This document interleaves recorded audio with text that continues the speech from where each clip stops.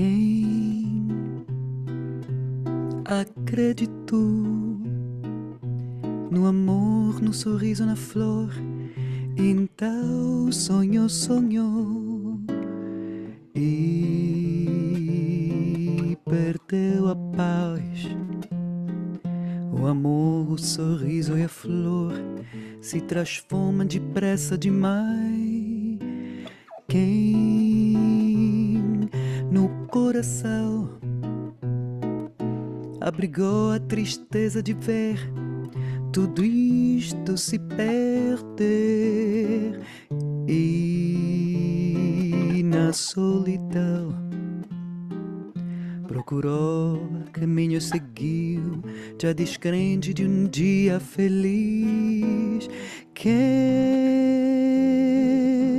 chorou, chorou, e tanto que seu pranto já secou.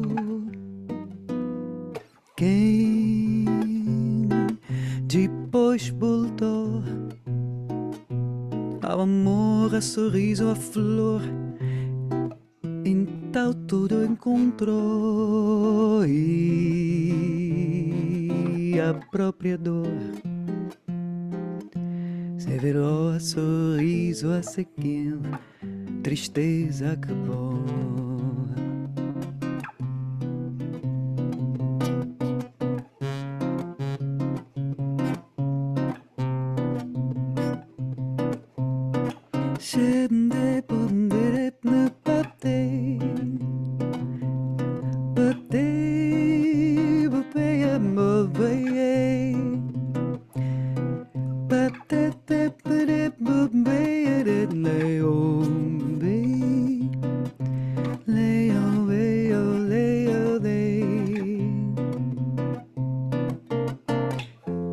Quem chorou, chorou, e tanto se descando o meu secou.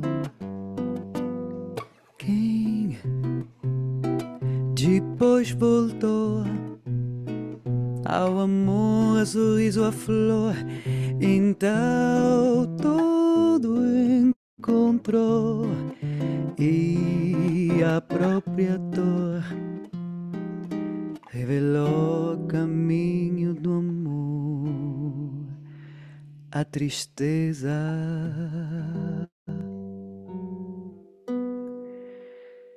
acabou.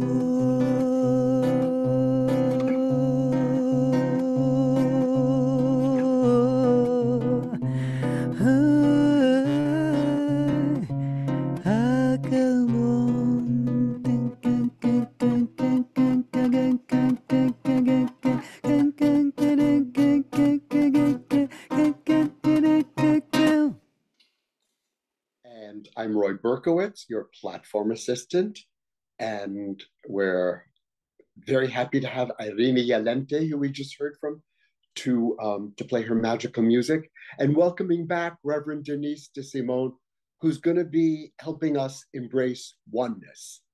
And now, you'll join me for Centering Inspiration by Morgan Nichols. Let July be July, and let August be August. And let yourself just be, even in the uncertainty. You don't have to fix everything. You don't have to solve everything. You don't have to make everything okay. And you can still find peace and grow in the wild of changing things.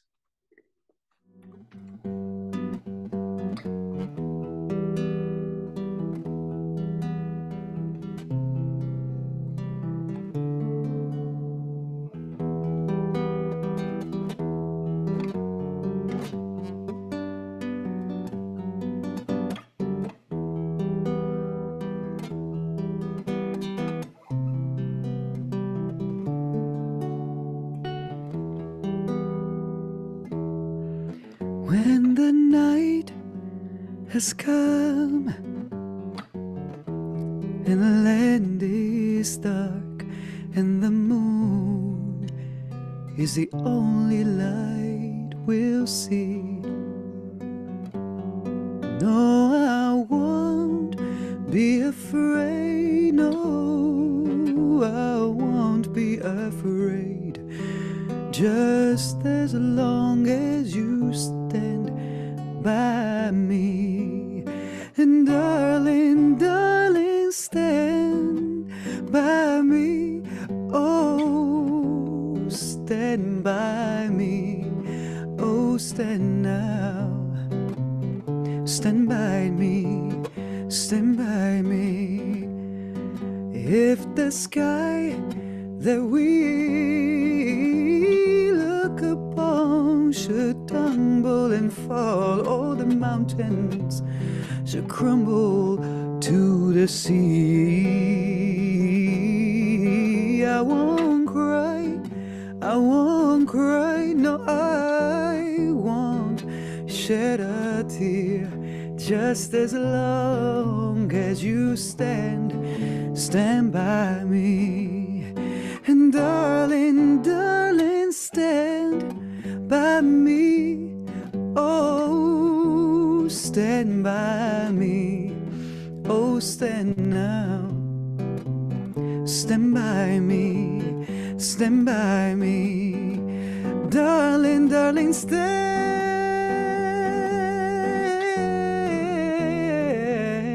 by me. Oh, stand now.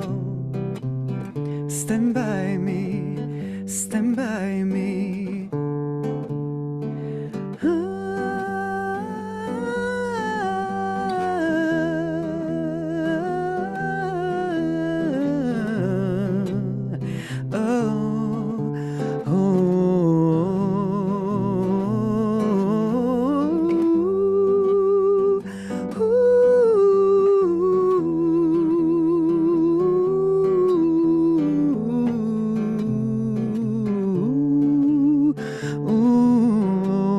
So darling, darling, stand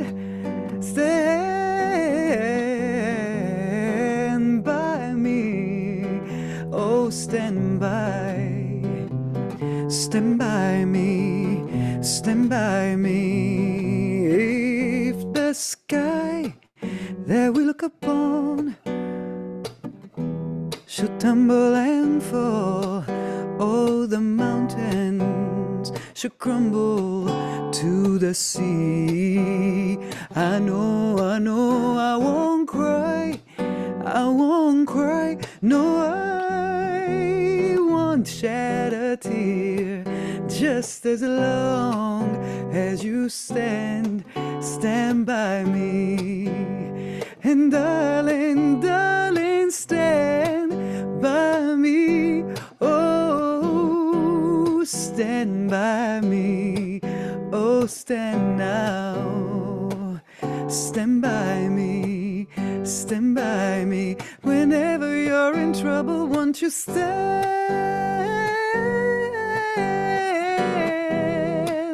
by me? Please stand by. Stand by me, stand by me. Oh, just stand by me. Please stand by me, stand by me.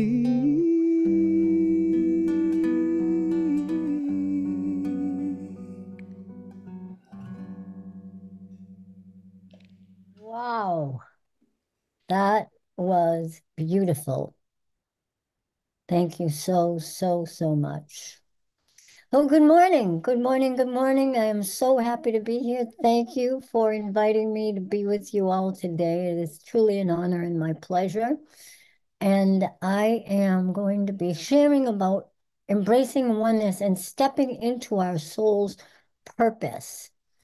And this is a little prayer that I wrote a very long time ago. It's the oneness that I am puts my feet to my soul's purpose, and every step I take, I move in the direction of my highest and best. With an open and grateful heart, I say, thank you, God, thank you, God, thank you, God. So I wrote this prayer a long time ago, and I say it often. And many times I say it several times a day. Because when I'm immersed in the energy of oneness, it keeps me focused and on track, and knowing that I am walking on sacred ground. And with every step I take, I am moving in the direction of my highest and my best. And it really helps to alleviate any fear that I might be heading in the wrong direction.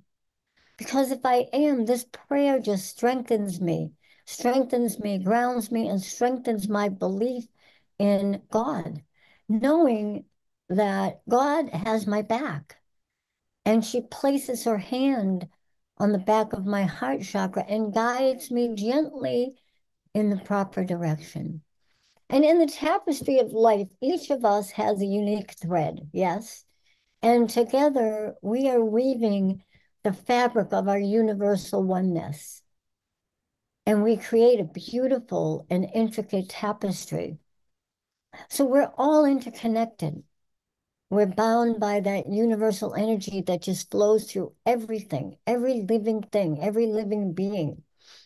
And this energy is the essence of oneness, the recognition that we're all part of the same divine source.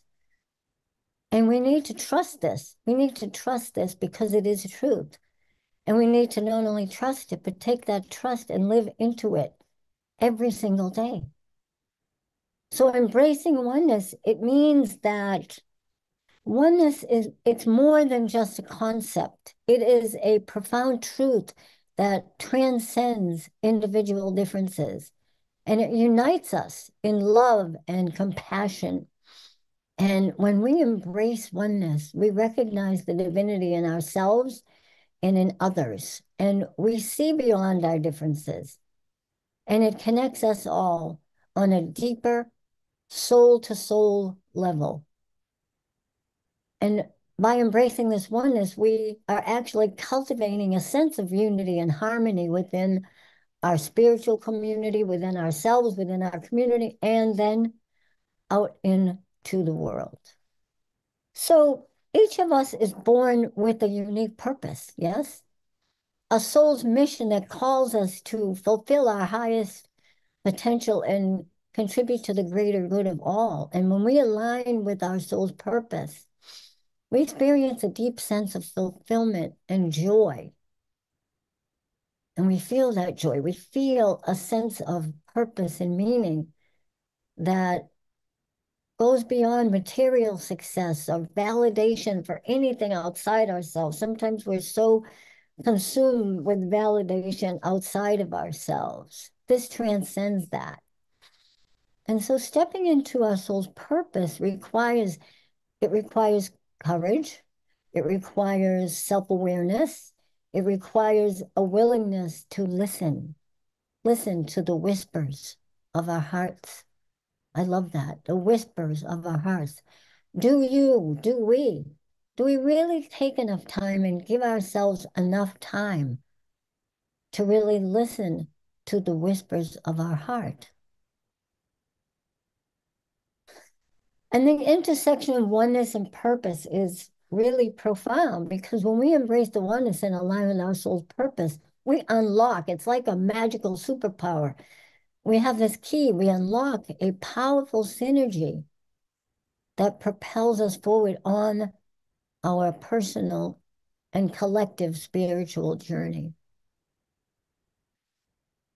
And it allows us to serve others authentically and make a really positive impact in the world. You know, for me personally, I've reached another level. It was a while ago of my soul's purpose. I tired myself out writing yarns and yarns and yarns about, oh, what my purpose is. It was, you know, like volumes of my purpose in life. And I thought it had to be complex to be meaningful. And then one day I kind of woke up and it came to me and I thought, you know, my life's purpose was very simple. My purpose in life is to enjoy every minute of my life. And when I'm in joy and enjoying life, my life, people around me are feeling the joy and enjoying their life. It's a contagious thing in my mission, my personal mission. So my purpose is to enjoy. My personal mission is to compassionately spread joy and encourage laughter.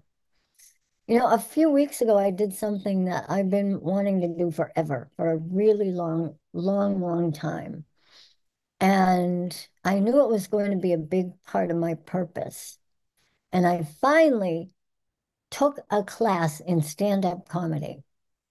So I took this class not knowing that it, excuse me, was going to culminate in a show at the local theater, which seats 200 people in our town.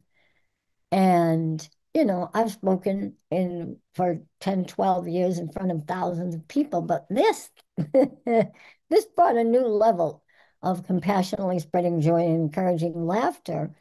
And we each had an 8 to 10 minute skit, which meant you got to be on your game.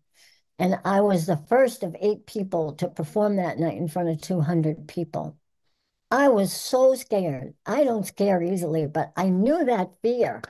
I knew it was important for me to take that scary step and stretch myself to be really in my purpose and really honor my soul, because my soul really wanted to do this.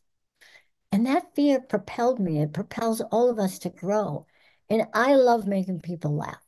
If you know me, you know if you're hanging out with me, you're learning and you're laughing and we're having a good time. So I tucked my fear in my pocket, said a lot of prayers, and we were all so connected through laughter and joy. And that connection with everyone was so palpable. We were all immersed in just simple fun and joy.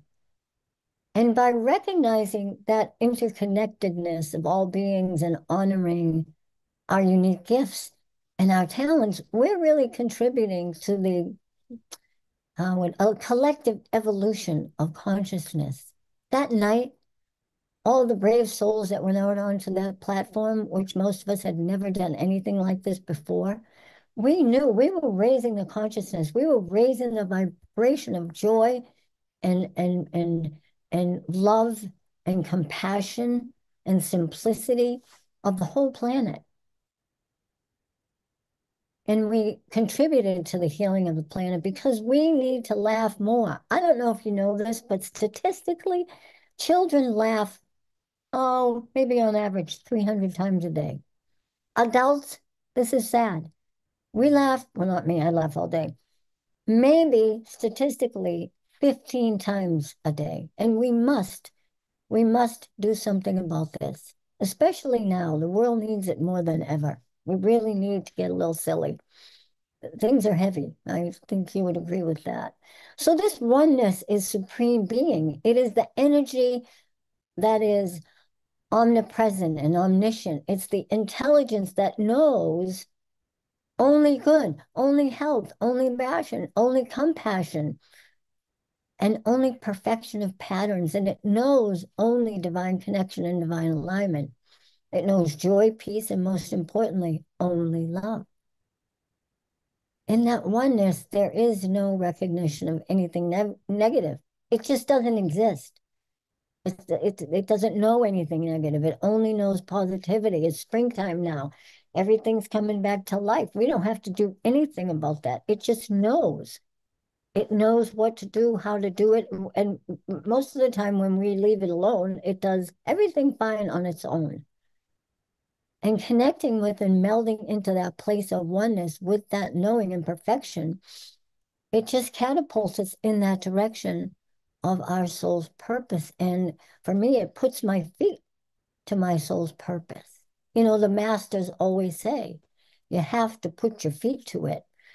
And we can accomplish a whole lot by sitting in meditation and visualizing and visualization, but it really is not that easy to have things come to fruition if we aren't putting our feet to it. And when we're in that oneness, nothing can stop us from putting our feet to our soul's purpose. It's effortless. It's with ease and grace that we can trust that We don't have to know. We go so caught up in our brains half the time. Well, I have to know and I have to know what to do. And no, no, you don't. You figure out why. God will figure out how. Because God knows. We don't always need to know. The oneness knows. Connect to it. The universal intelligence knows. We don't have to make everything an arduous task.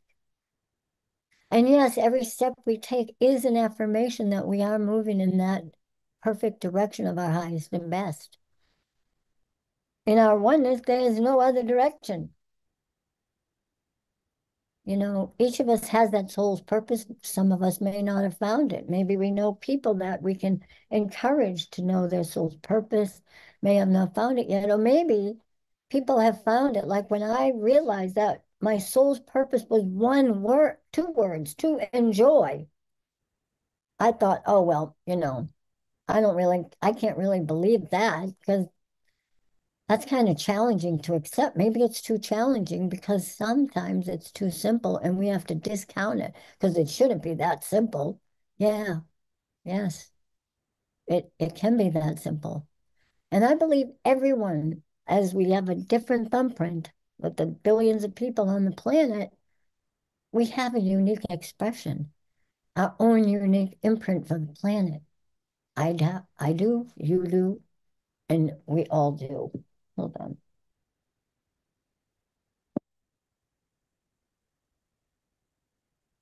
So I want to just in closing, I want us to all say this prayer together. And you can repeat after me. The oneness that I am puts my feet to my soul's purpose. With every step I take, I move. I move in the direction of my highest and best. With an open and grateful heart. From the depths of my soul, I say, thank you, God. Thank you, God. Thank you, God.